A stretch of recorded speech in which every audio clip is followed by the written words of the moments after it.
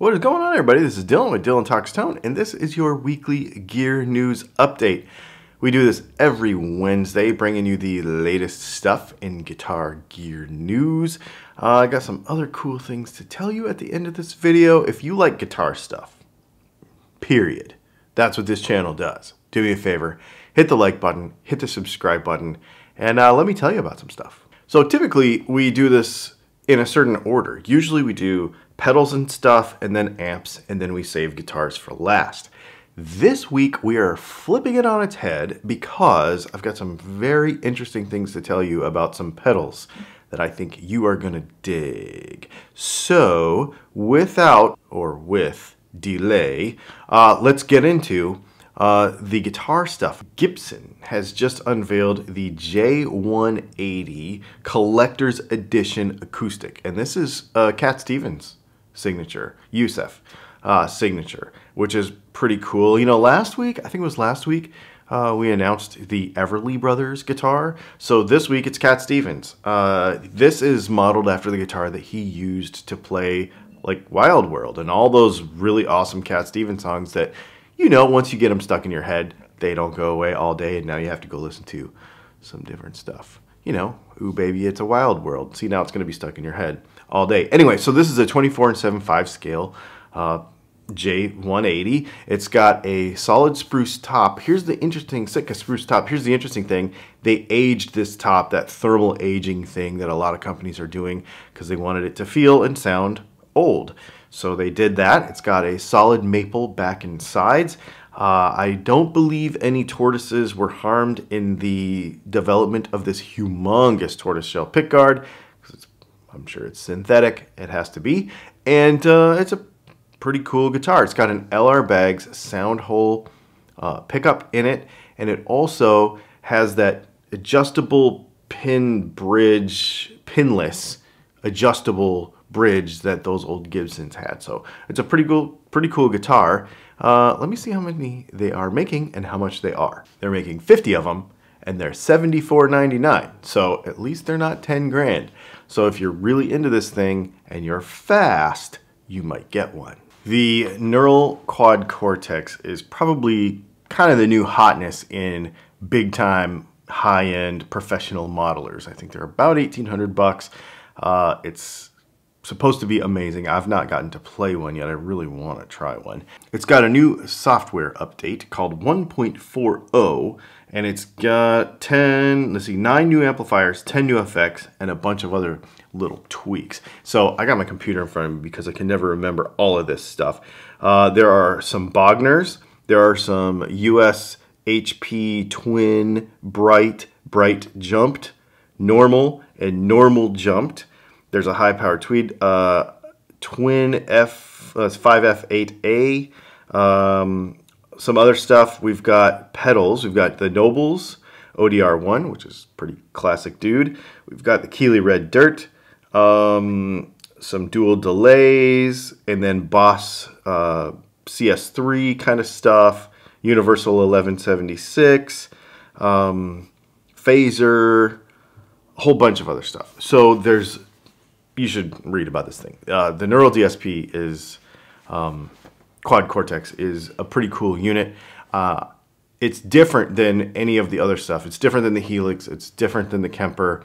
I really want to try one of these. Anyway, this software update, everybody says like this is the one that sort of made it more awesome than everything else. Again, I haven't experienced it for myself, but I've watched some videos on it, and I think it's going to be pretty cool. So, it's not an amp, but this is in the amp section, because this is what amps are in 2022. Pigtronics. Now we get into the pedal side, which is, like I said, this is a little bit backwards, but I think it's going to be worth it. The pedal side of our news this morning, Pigtronics has a super jumbo fuzz called the Star Eater. It's got a filter in it, a boosted filter. So if you see the contour knob, I think on this side as it's in that picture, you push that button and it gives you a boosted filter that is adjustable with the sweep knob above it and the little rocker switch. The idea behind this pedal is to give you kind of that 80s, early 90s-ish fuzz that was used. Smashing Pumpkins gets alluded to in some of the videos that I've seen about this particular pedal. It also has germanium and silicone, and the level is controlled by a hunger knob, which I find pretty cool. And the look is pretty cool too. Super 80s, vintagey, sort of video gamey looking kind of thing. Maybe a little bit Miami Vice in there as well. Pretty cool pedal, and I like those big rocker switches. Pretty awesome. The other thing I like about this too is I think that cable, well, I know that cable because I texted Austin this morning and asked him, that cable right there is a Runway Audio cable, conveniently blurred out in the picture of the Pigtronics ad. If you want the best cables in the world, Runway Audio, there is a link to them in the description. If you use Dylan Talks Tone in the little discount code area, you get 10% off of a Runway Audio cable. There will also be links to as many of these things as I can find in the news today in the description. If you use those links, it does help us out just a little bit. I do appreciate it when you do. Yeah, let me tell you about some other cool pedals. Strymon has made some pretty top-end effects pedals for a long time, really specializing in time-based effects. So delays, reverbs, tremolo, that kind of stuff. Now they have, and they've always been top high-end stuff, but they went through a completely sweeping upgrade of all 6 of these kind of main pedals that they talk about. So the Dig, the Flint, the El Capistan, the Deco, the Lex, the Blue Sky.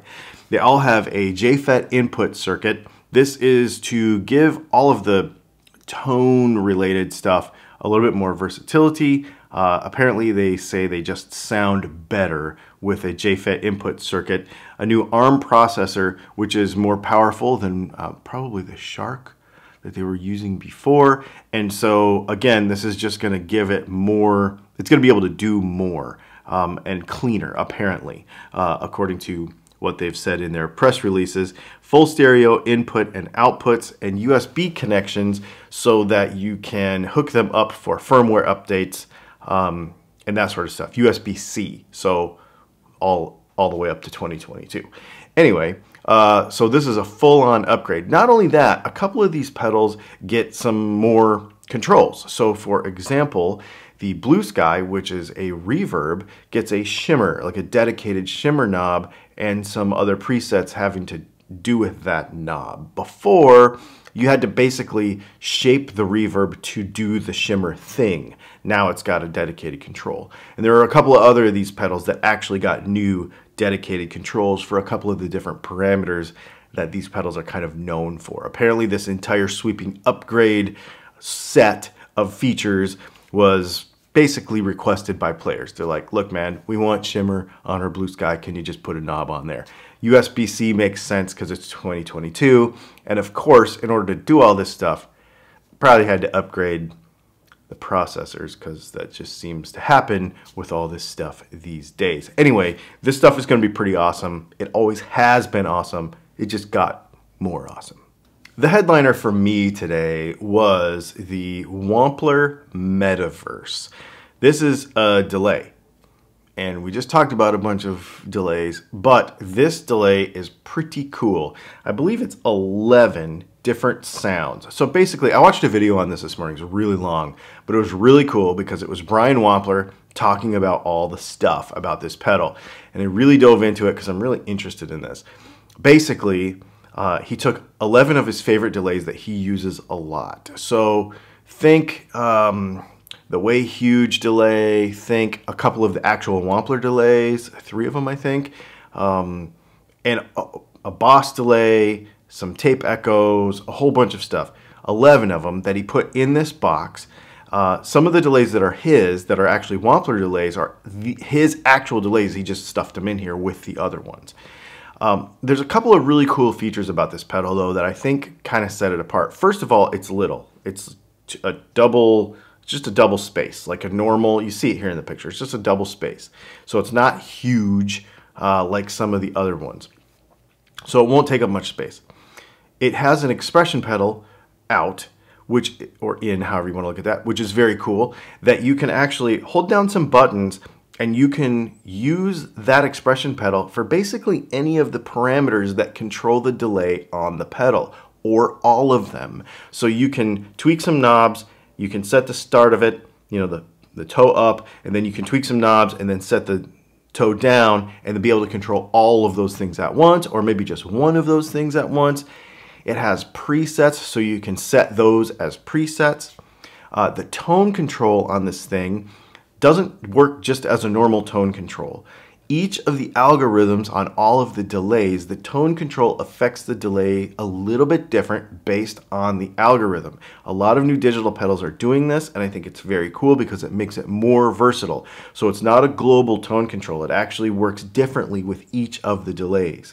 The other thing I think is very cool is that there are some features where you can hold down the bypass button and then select some other parameters per delay. So, for example, you can set the flange on the mod setting. You can set tone control. You can set a bunch of other things. It just depends on which delay you're using at the time. So you're gonna have to read the owner's manual on this thing, but actually when it really, I'm probably making it sound more complicated than it is. It seems very, very simple to use, and I really, really dig it. The other thing I really like about it is on some of the delays, you can actually hold down a button and set a boost for that delay, and then set that as a preset. So when you use that particular delay, it boosts up, which is really, really cool. So there's a bunch of really neat, usable things. You can tell that when Brian Wampler designed this, he was designing it from a,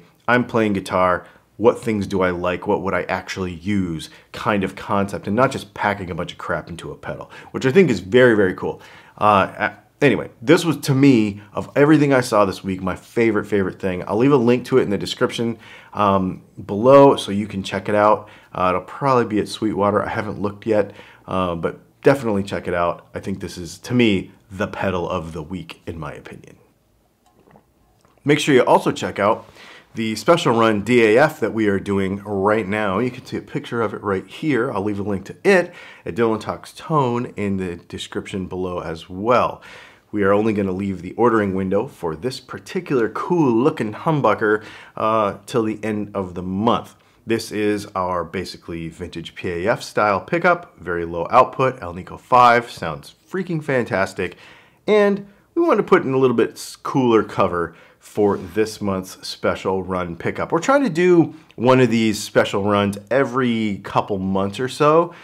Just doing something a little different. Gives me a little creative outlet instead of just sticking a normal humbucker cover on it, which is kind of fun. So anyway, check it out. I believe the ordering window is going to be done, maybe tomorrow or the next day. So make sure you order that before they're gone.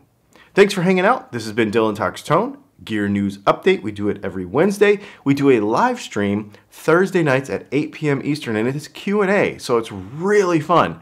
We have a deal on Patreon where you can go, all Patreon members and YouTube members, the little join button down there, you ask a question ahead of time, and then we feature it on the screen. If you don't want to do that, you don't have to. You can just come and hang out live with us and just try to get a comment in, although it's been pretty busy lately, so it's been kind of fun.